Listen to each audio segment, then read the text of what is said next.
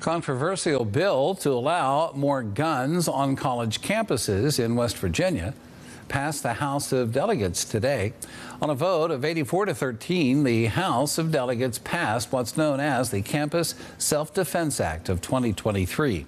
It would allow students, teachers, and staff at any of West Virginia's public colleges or universities to carry a weapon for self-defense.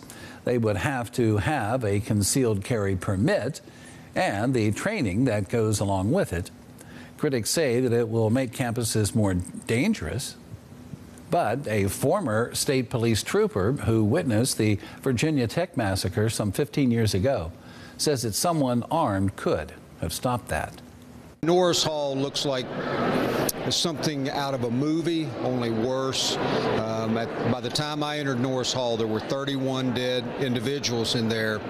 That was 30 victims plus the shooter. There's a real mental health crisis on campus, and a lot of people with mental health issues have suicidal thoughts. And making guns easier to obtain, unfortunately, makes suicides more likely to be successful. And if it does become law, there will be some restrictions. For example, you could not bring a concealed carry weapon into a college sporting event attended by more than 1,000 people.